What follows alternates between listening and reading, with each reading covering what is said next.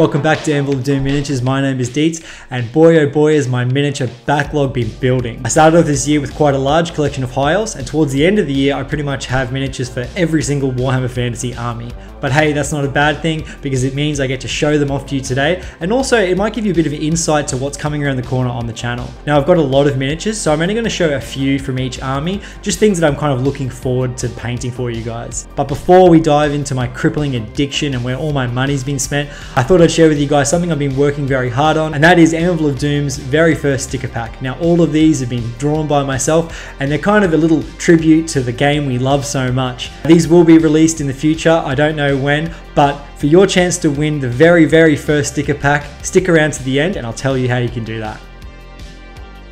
Now Lizardmen are pretty special to me because they're one of the first armies I kind of laid my eyes on, and they're actually one of the first armies I actually laid my hands on as well, as my neighbor who lived up the street when I was younger got a box of these classic skinks. Now I recently managed to get my hands on a box of these as well, so I was thinking about doing a batch paint of these for the channel in the future.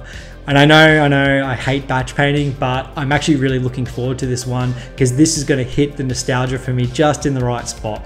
Also, I got my hands on this Croxagorn mini from Weekend Warrior Minis. He sent it all the way from the United States to Australia for me, so thanks so much, mate. I appreciate it. Make sure you go check his YouTube channel out. He does some pretty cool stuff. And also on the channel one day, I want to paint up 5th edition Slan Mage, so I'm on the hunt for one of those as well. So you can look forward to probably seeing some more Lizardmen stuff coming up.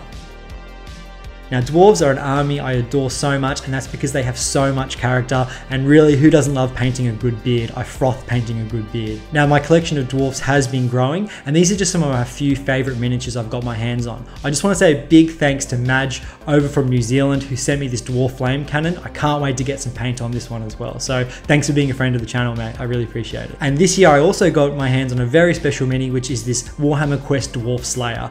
Now I've been after this guy for so long, and to get it in a sealed box is just chef's kiss. I'm really excited for it, and I've got something special for this one as well coming up in the future.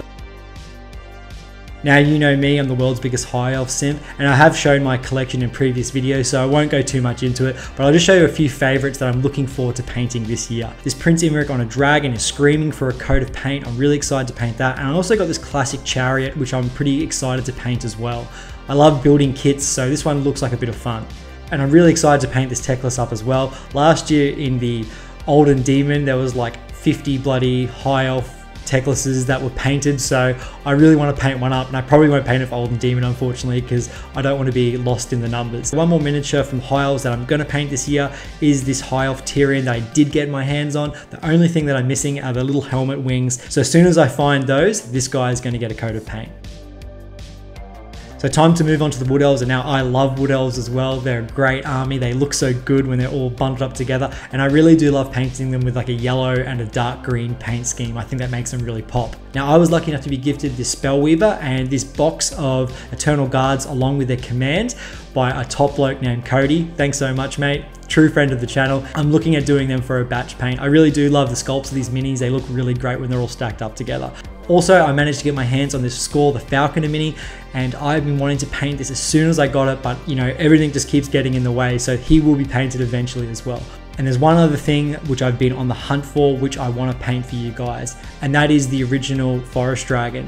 Now, these things are really hard to come by, and I've nearly got one once, but I was too slow on Marketplace, so I will find it eventually, and that guy is just like kind of like a bucket list thing, something that I really want to tick off, definitely, hopefully this coming year.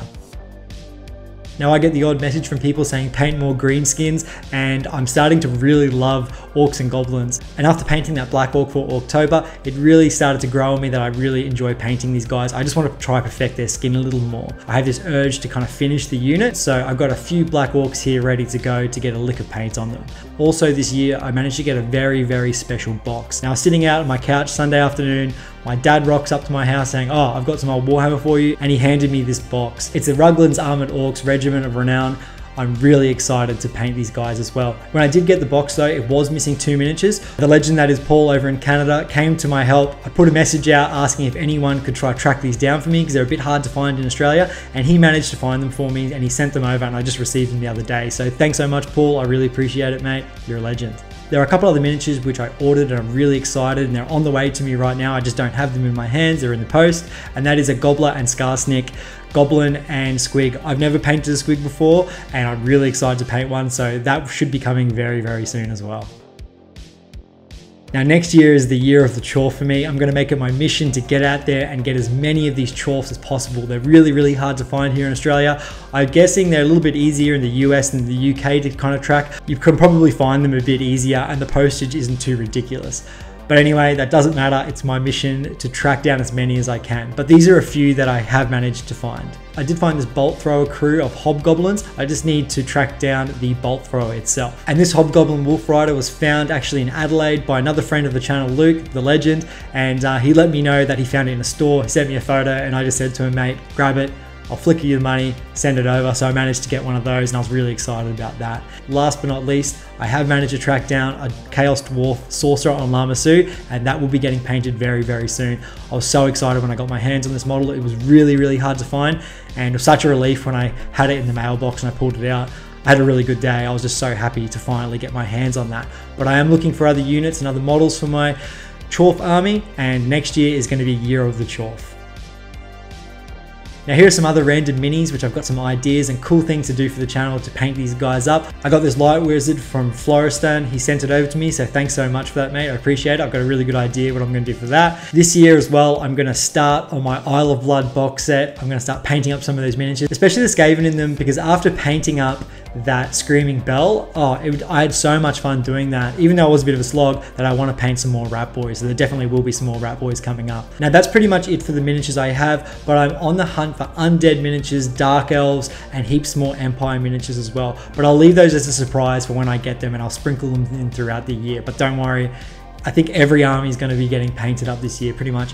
Even Tomb Kings and Bretonnia, everyone's going to get their go on the channel. I'm really excited to paint even a wider variety of miniatures on the channel. There really is something about painting a variety of miniatures which really gets me going. I know a lot of people are really into the gaming side. I'm only starting slowly to wrap my head around that and kind of get into that, but painting miniatures is really what I love about the hobby the most. And painting a variety of things from different armies really does get me going, especially all those old sculpts. That's enough of me babbling on about my pile of shame. So let's get into the details on how you can win the very, very first Anvil of Doom Miniatures sticker pack. And to win this, it's pretty simple. All you gotta do is let me know down in the comments what you want me to paint this year. It can be absolutely anything. It can be a single miniature, it can be a batch paint. It could even just be what army or faction you want to see more of. And in a few weeks time, I'll pick one person at random to win the very first Anvil of Doom sticker pack, and you can win a bunch of these stickers. Kind of like a New Year's present from the channel to you. But anyway, my dudes, that's my pile of shame that I've accumulated this year. I've got plenty more sitting there which I haven't shown, that I probably will show in the future, and they can kind of slip in and out the channel here and there. But thanks so much for watching. I thought I'd make an easier video this week because I've been painting like a madman, and I do have a batch paint going on right now. But yeah, thanks so much. I'll see you next time. Cheers.